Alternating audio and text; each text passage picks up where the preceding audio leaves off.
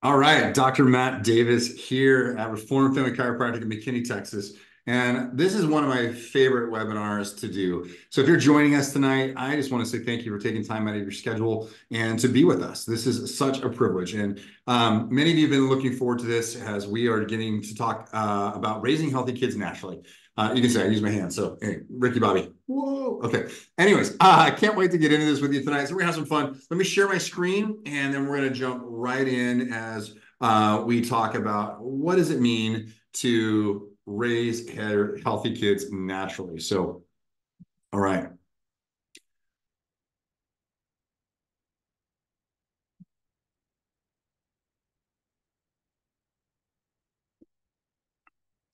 Come on, come on, here we go. All right, so you can see all this, then we are going to jump right in. Make sure I'm at the top here. There we go. All right. Raising healthy kids naturally. We have 7 steps to healthy, happy kids. Now, I'm a dad, first and foremost. This is the job I love most. And I've got 3 kids, 18, 15, and 13. So no matter what stage in the game you are, raising healthy kids became a priority for us very young. And we saw a lot of things that both Corey and I and my wife went through in our health journeys as kids, and just saw that maybe there's some things that are different. And it really made a huge difference in us. So I want to talk about some different approaches. And I'll talk about the one I grew up under, the one we've moved towards, and where we are now. Okay, so this is our journey as well. So this might be your journey. So I want you to choose your guide, and I'm going to walk you through where we've been and how this relates. Okay, so there's typically 3 approaches to pediatric, prenatal, and family healthcare. Okay, you got your traditional medical, which is symptoms, diagnosis, treatment. I grew up in Ontario, California, right at the base of the San Bernardino Mountains. Well, all the smog, okay, the air pollutants from Los Angeles, California, would blow with the wonderful Santa Ana winds right up into the foothills of the San Bernardino Mountains. And it would sit there over Upland and Ontario and Riverside and all these wonderful areas in inland Orange County. By the time I lived there from I was 3 till I was in 5th grade. So I do not remember a year in my life of not having strep throat, of not having what they call tonsillitis, or having respiratory issues. I must have taken so many. I think if I remember correctly, and I talked to my parents about this, but probably between 3 to 4 rounds per year. So I'll let you do the math. So from 3 years old to 5th grade. Okay. So we're talking like literally probably just shy of 20 rounds of antibiotics just before I was even into adolescence. So can you imagine what my gut biome was like? Okay. And it just kept happening. And we just were told, hey, this is what it is. So the symptom was, the red, white sacs, the back of the throat, sore throat, fever, feeling horrible. Diagnosis, strep, swab, take you into the ER, give you amoxicillin back then. That's your treatment. Okay, so that's traditional medicine. So no matter what you're walking through, that is kind of the approach: symptom, diagnosis, treatment. Nothing wrong with that, right? Symptom, diagnosis, treatment. Okay. So there's another guide that we can look at too. There's the natural or nutritional, also known as that functional integrative, okay? And what that is we're still a traditional medical doctor who is asking some questions functionally or integrative, meaning there's multiple practitioners working together. So you go see your pediatrician, and then you go see, maybe they have a massage therapist, maybe they have a counselor on stage, or maybe a nutritionist, and they're all working together to try and get to this solution, or once again, still working towards a symptom diagnosed treatment, but trying to do it a little more naturally. Okay. So this has become very popular when we talk about functional medicine. They typically start with a whole function as more of a holistic approach, which we love. Okay. And then they're integrating other practitioners working together to make sure they're all getting to that. What is the symptom? And then what is their diagnosis? And then providing a treatment from each of their specialties. Okay. The next one is a neurological or subluxation centered chiropractic focus. Okay. And we're going to really dive deep into that as we move along. But the neurological part really stuck to me as we started traditional as kids. moved into that natural functional. And then before I was ever a chiropractor, went to chiropractors because I started to understand the body is self-healing and self-regulating. Everything works from top down, bottom up. Right. So everything is coming down, top down, inside out. Sorry. And that's that idea of ADIO. Okay. Above down, inside out. And so when I started seeing that that's how healing really works for our bodies, it started to change the way I viewed health. And also gave me something that I never really understood before was the concept of the nervous system, the central nervous system, which regulates everything. Okay. So it is the big boss, and, to make sure everything is functioning at its full power. It is the master control switch. It handles everything. That's the brain, the spinal cord working together. This means every nerve in the body is connected, okay, to an organ, to a tissue, to a cell. It is literally gaining information instantly, sending to the brain. Brain is sending this back. So the nervous system is the big boss. All right.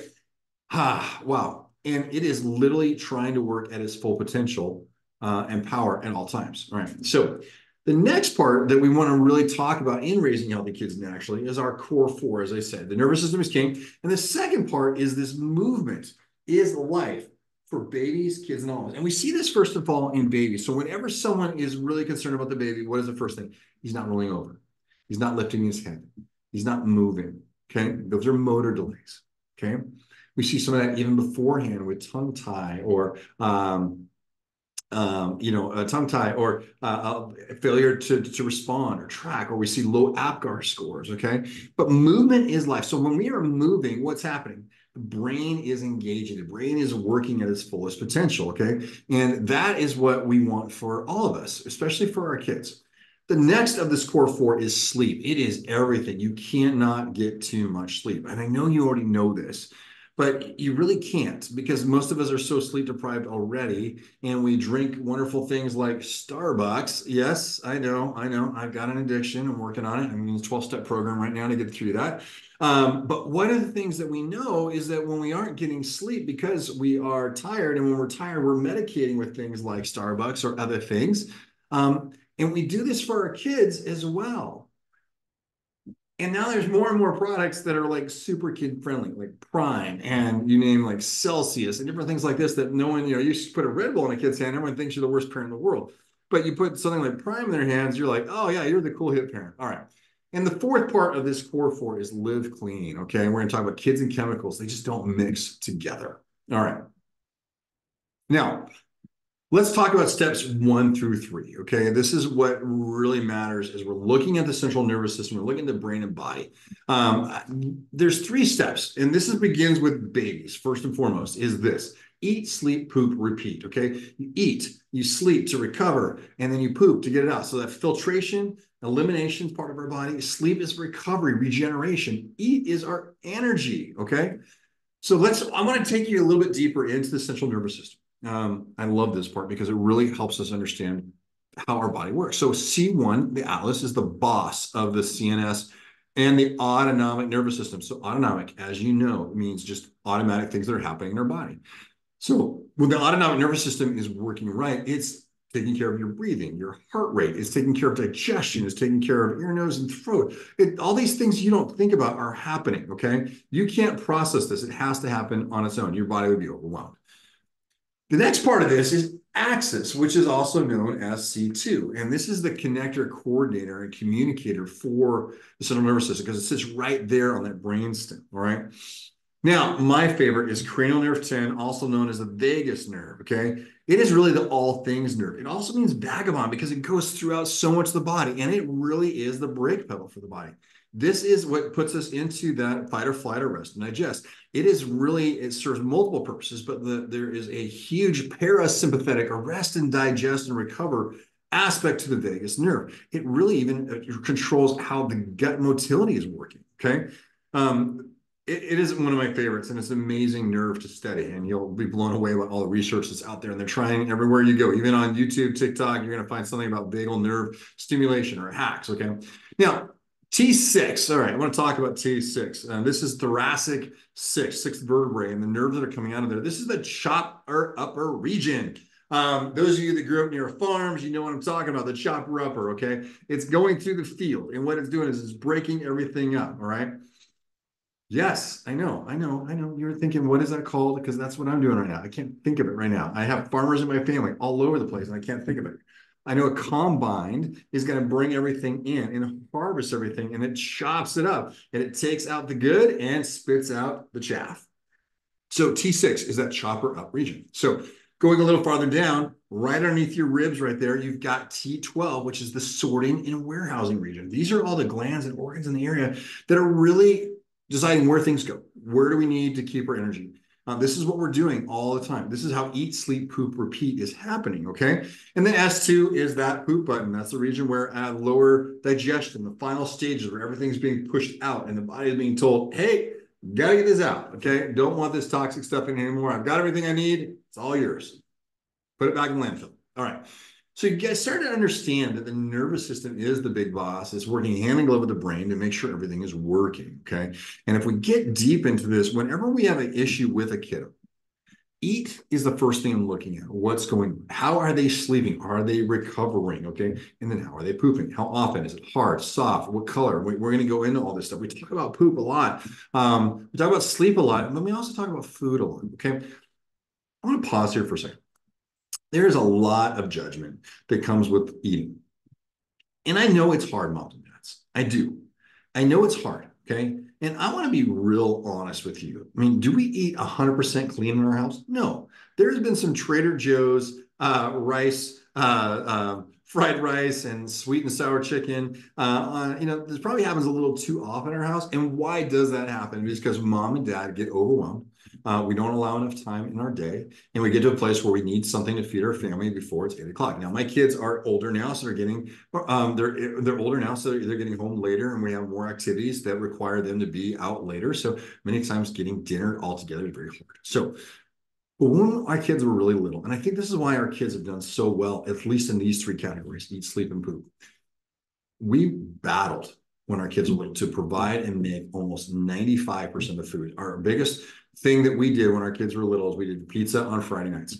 And I love to say that was all homemade, wonderful organic sourdough bread crust that was, cooked over open hearth fire. No, we are doing that now, but we weren't then.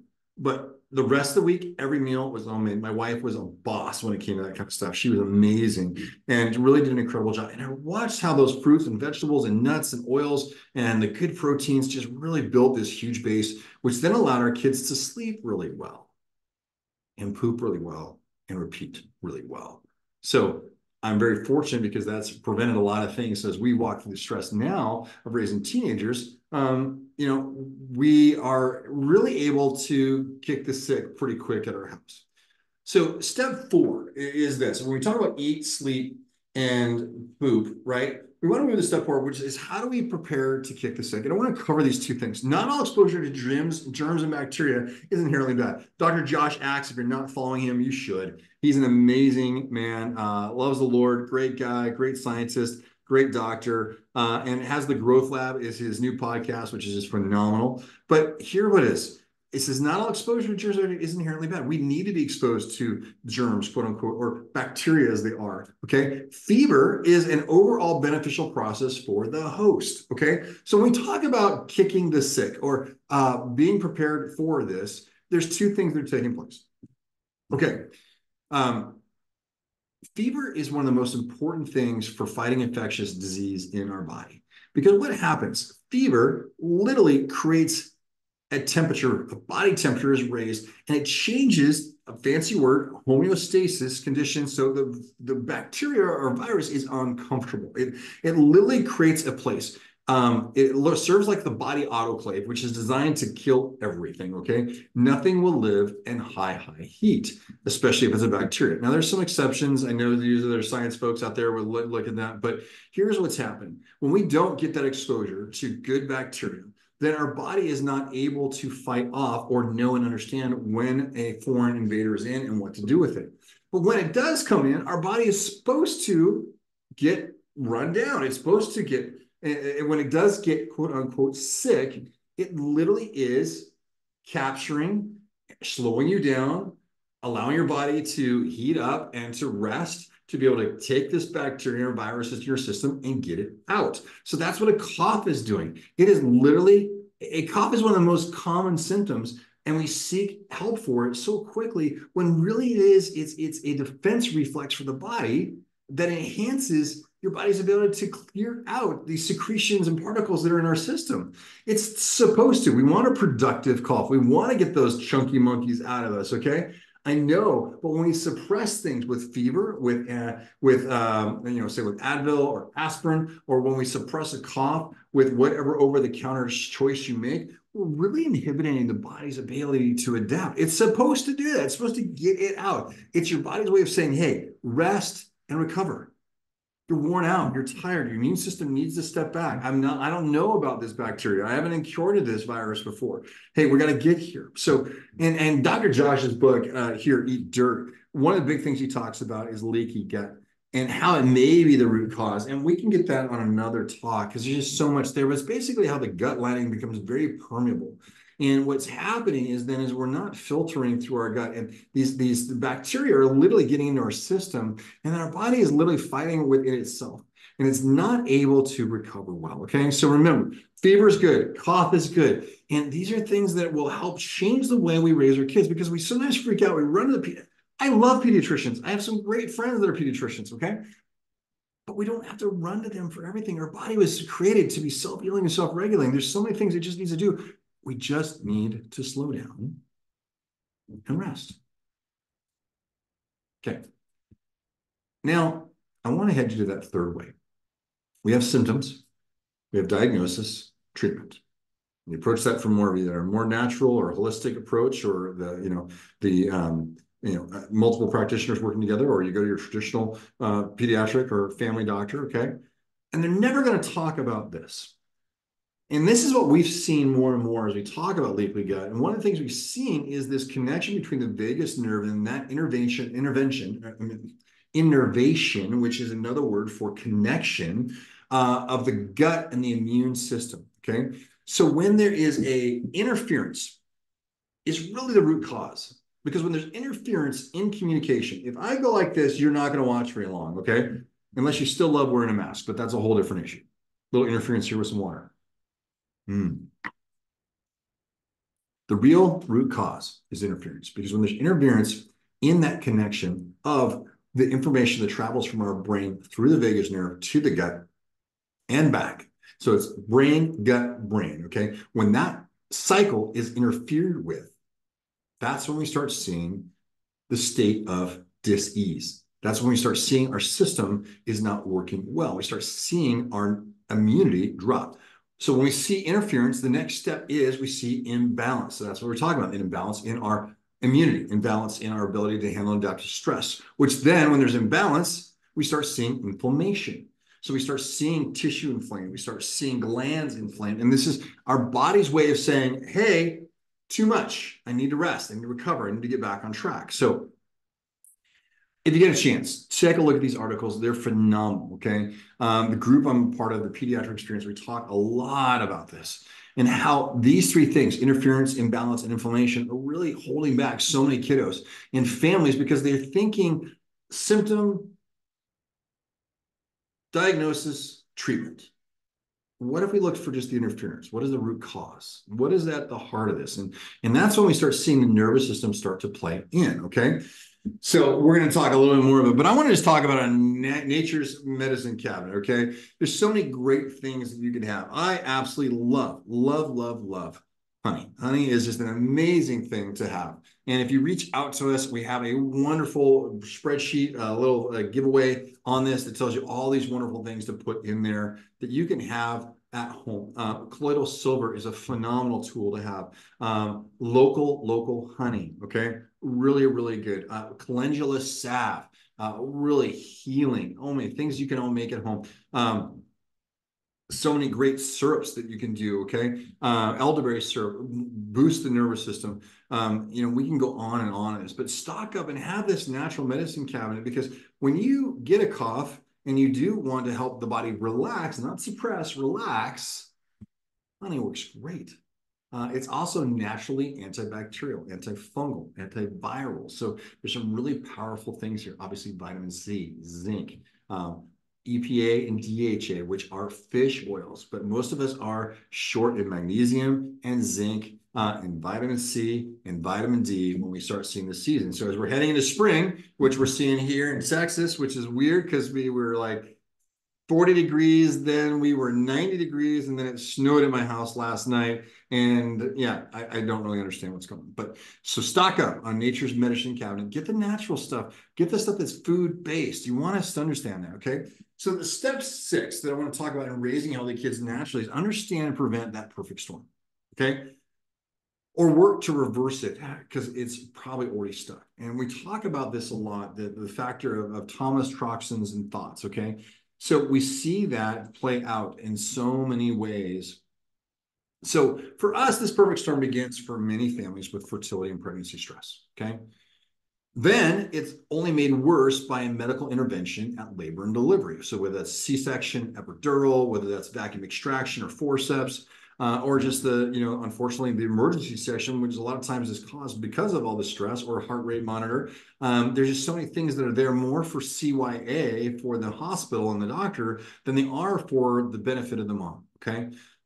We had all 3 of our kids at home, and I know firsthand when and where there needs to be an intervention. But I'll tell you what, it's very, very rare. But yet now it's become normal when it's not. It's become very common. It's not normal. So then what happens after a lot of times these labor and deliveries, there's been stress, there's been an intervention, we start seeing a pattern of lip tie, tongue tie, we start not latching, we start seeing a colicky baby, we start seeing neuromotor challenges. These are all the soft signs of underdevelopment, lack of movement, not arching, not lifting the head, not wanting to engage or holding their head to one side. And what does that relate to? So a colicky baby usually is not dealing with gut issues, they're dealing with upper cervical issues because they've been activated by a medical intervention. So then if we stay in this state of stress, right, we stay in this perfect storm as building, then we have this constantly sick, runny nose all the time, ear infections, strep throat, cycle after cycle, quote unquote allergies kicking in, okay? And then you see this challenging tiger whose behavior is starting to shift. And that's why we have the terrible twos, okay? Because we have a kid that's really soul excited and stressed out. So then we start seeing more of these soft signs of those neuromotor challenges, lack of balance, coordination, like I said, ear infections repeatedly, getting the same cough every year. How is that even possible? Okay.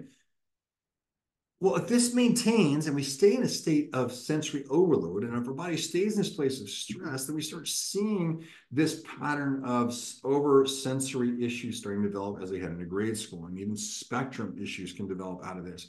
Start seeing a stuck kid who, with or without a diagnosis, doesn't matter, but this perfect storm has been brewing because now we have antibiotics have been given to this kid all throughout these stages here. We see a poor diet. We see, all kinds of medications, and then environmental toxins are overwhelming this kid, which then leads them into this next stage where then we start seeing the fear and anxiety. We start seeing the busy lifestyle or their tech overload. I literally have a kid in my practice who already has the old man hug from watching his phone so much. It's crazy. I know.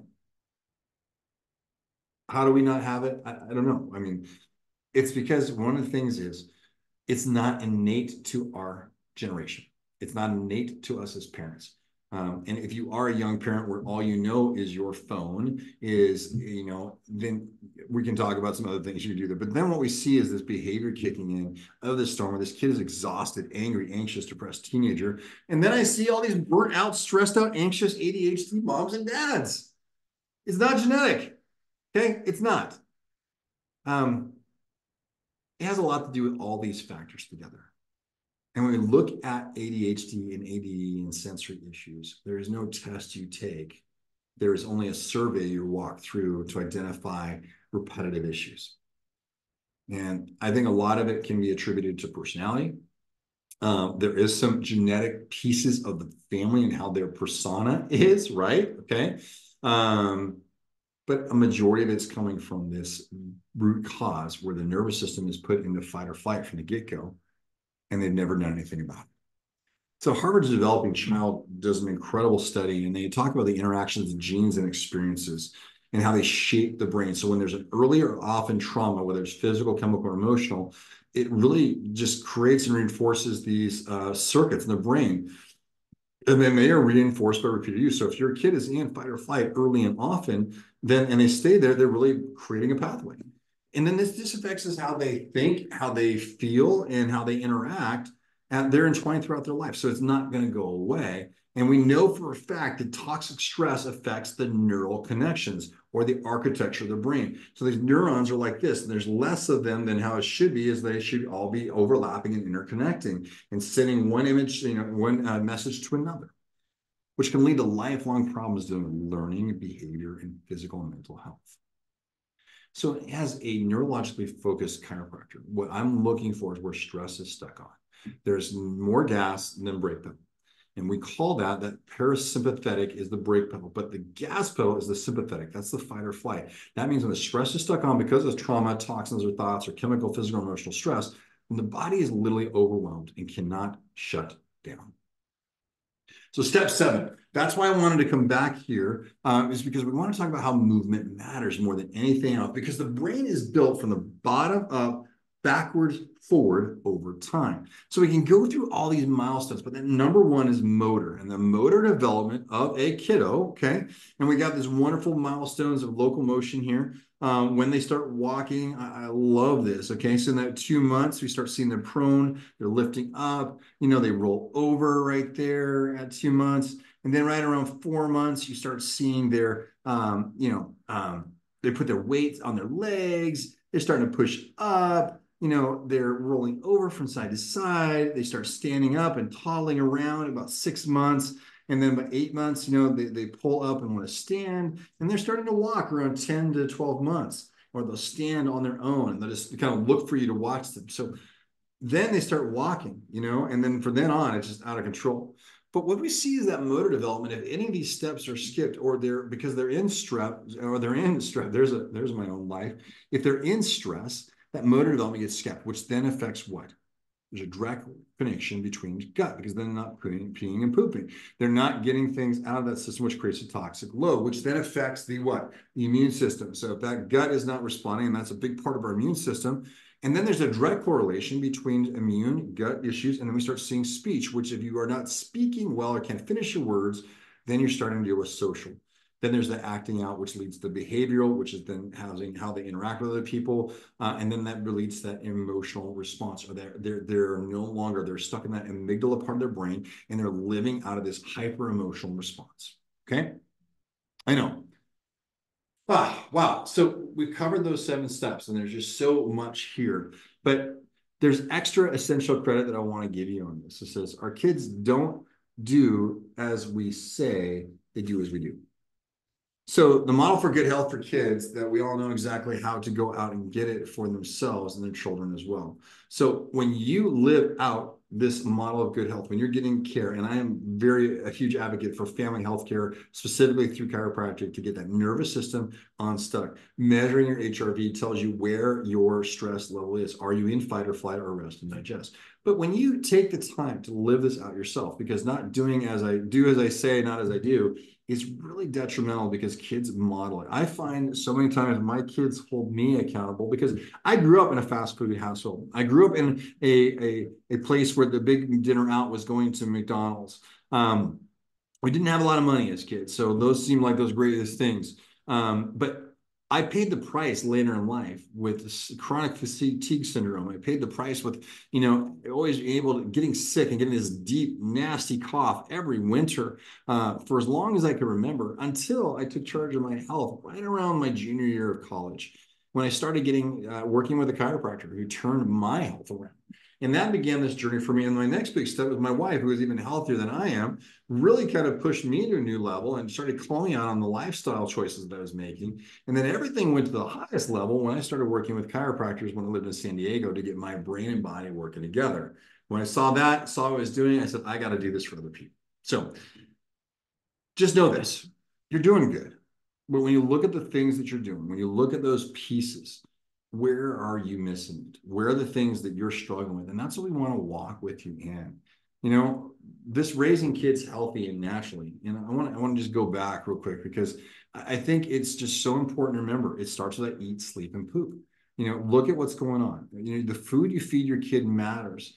Getting that good exposure outside, looking for that real interference. What is that root cause for them? Having some natural things that'll take care of them, but understanding that perfect storm. And when you get stuck in it, or if you're already in it, what you can do to reverse it.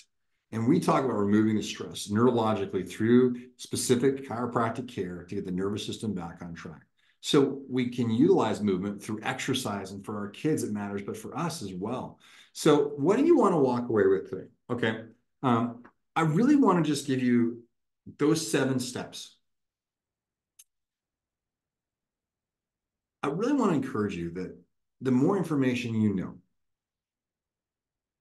you're going to have a greater ability to teach that to your kids and live it out. So get an additional guide if you need it, and we want to be that for you. Okay. Follow those 7 steps outlined here. You don't just consistently, not perfect. Okay. Does that make sense? And then get your family scanned. And if you aren't already under care somewhere, find out how that nervous system is working. Find out where that interference is. And that's what we do in our office is we look for that nervous system interference.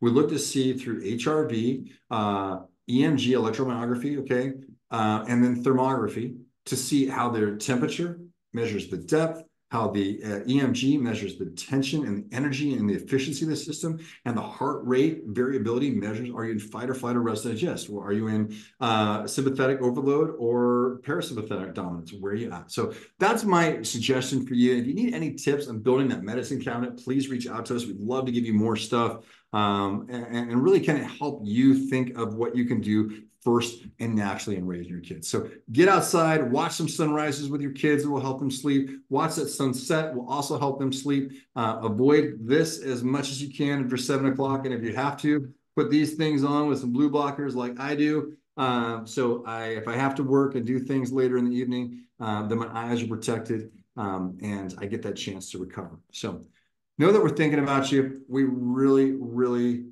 appreciate being a part of your lives. It means the world to us at Reformed Family Chiropractic to walk with you all. Okay. So just letting you know that we are glad to be here. If there's anything else that we can do to help you all in your journey, let us know and reach out to us. Come get scanned. And if you're watching this video, okay, I'm gonna make a special offer to you. So you have to say, I saw it in the video, and I heard Dr. Matt say it with his wonderful blue blocking glasses on that he should be wearing most of the day now, but he's too prideful to do it all the time. Let me grab some more water to take care of my pride. Normally, our scans and initial exam is $150 per person. But if you want to bring your family in to get scanned, we'll take care of your whole family for $199. And that's a scan. That's day 1, day 2. It helps you understand what's going on with their nervous system. It helps you see where you might need some help. We'll walk through the 7 steps together to see what we can do more of and how we can help you and support you. We always want to meet you where you're at now. Okay. I want to meet you where you are now. We don't want to stay there. God talks to us a lot about that. He meets us where we are now. He doesn't want to leave us there. He wants to take us and grows us to be more in his image. And I want to do the same thing. I want to see your fullest function for you and your family. All right. So I'm Dr. Matt Davis at Reformed Family Chiropractic. Thanks for being with me tonight as we work together to raise healthy kids naturally.